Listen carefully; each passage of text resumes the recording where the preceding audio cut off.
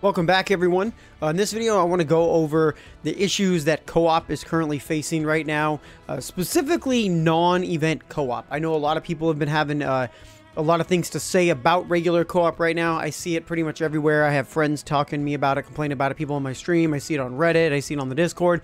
Pretty much everybody unanimously thinks that basic co-op right now is not in a good state, and I'd argue it's probably in the worst state of any content piece of this game. Because it's a piece of content that you can do anytime you want, but you never do it because there's no use for it, right? There's almost never a use for it. You know, if we go into, say, solo content, there is generally going to be some kind of use for these enhancement quests. You got synthesis, you got the premium, which you'll do daily, you got the training quests, if you need some of those pieces, you know, and then the weapon quests. So, like, these all have a use. At some point, you know, even I find myself being a day one player, I'm still doing these on occasion, or I do them when I need to do them.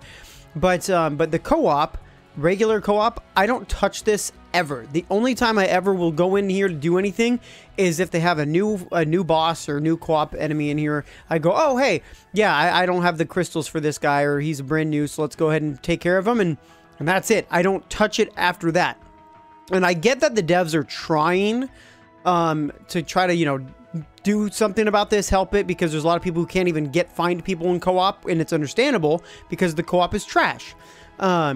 And so, like, you know, their thing was clear 10 co-op battles with the exception of event, right? So it didn't include the current event going right now, which is the Golden Bomb Rush and the Sephiroth event. I've run the Sephiroth event at this point probably over 250, 300 times. I have done a ton of co-op through this, and for the regular co-op, I basically have not touched it whatsoever. There's no reason for me to touch it. So to clear that, I literally came in, I did 10 of these really low stamina ones at 1x stamina cost. That way I'm only spending 100 stamina. Figure, hey, 100 stamina for 10 tickets, that's a great value. And then I'm never going to touch this again. So here's the thing. What can the devs do to fix this? You know, what is necessary to make co-op worth it, or help people do co-op, or, you know, whatever it may be. They have multiple options.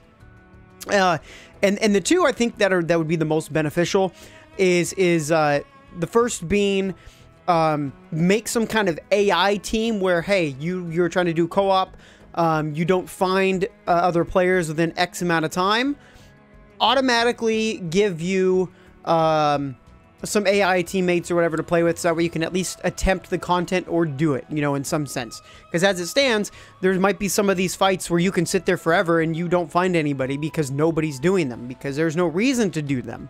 And that kind of touches on the second way to fix it, is make the items and drops you can get here, put something valuable in here, right? So, like, as it stands, you know, why would I come in here to do any of this stuff, right? I can get all of this stuff in much better amounts in every other part of the game, right?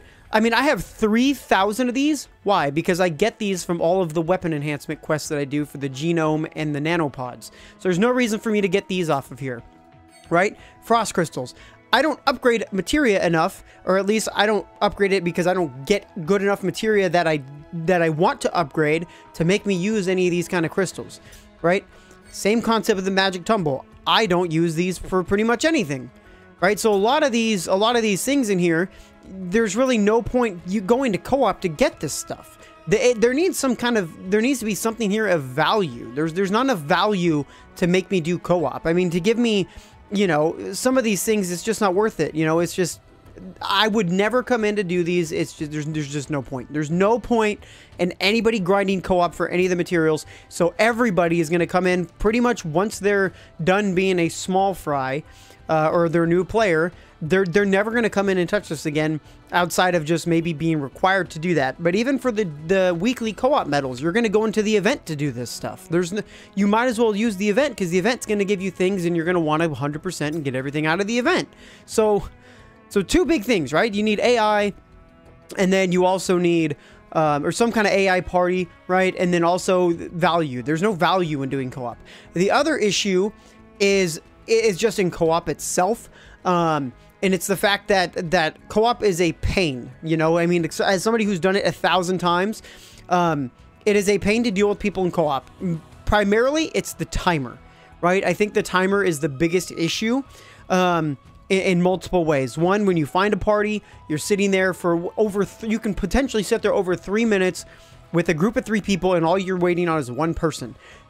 Automatically, if somebody doesn't ready up in 20 to 30 seconds, I'd probably say 30 seconds, that person, instead of the whole thing having to wait for the timer to go all the way down, that person should just be kicked out of the party, right? Let the 2 people who are in there ready to go and bring somebody brand new in, and that way, you know, you're not having people sit there forever and annoying us with the co-op.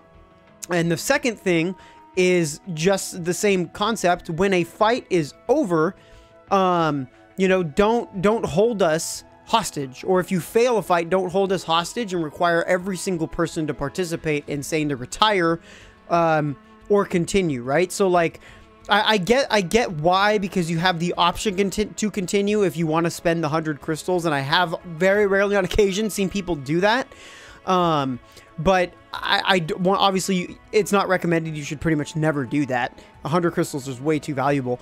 But yeah, again, holding us hostage if you fail a co-op should not be a thing. As soon as you hit retire, you should be kicked out of that fight. I've even had it where I've been stuck there. I literally exit the game, I open the game back up, and it actually throws me back to the screen where I am stuck, and I can't leave because somebody who was playing on auto didn't do anything. So there's a lot of updates and things that need to be changed for co-op. And it's a big reason why a lot of people, I think, avoid it outside of doing it for necessitary purposes or for max efficiency, right? So for instance, for me, like, I've been grinding the heck out of the Sephiroth here for the gold tickets, and I'm doing co-op on it, but it does take some time. I would prefer to do solo because I don't have to wait on anybody, but co-op can potentially be faster, and then at times co-op is a absolute drag. It can take me 5 minutes to get a party together or something like that, or because people aren't readying up, so I have to leave like 5, 6, 7 parties every once in a while in a row to find a party to do it. There's somebody that's going to ready up. So you know, these things need to be fixed. I definitely hope the devs are watching either this stuff, they're listening to anybody, because, man, this stuff has been a problem since day one, and they still haven't done anything about it. So, yeah, man, let me know what you guys think, what else needs to be switched with co-op. Appreciate you watching. Keep rocking, and I'll see you next time. Peace! Thank you for watching the video. If you guys enjoyed it, make sure to hit like and subscribe. You can catch me live every single day on Twitch and YouTube. So be sure to check the links down below in the description for my channels. And I will see you guys on the next video.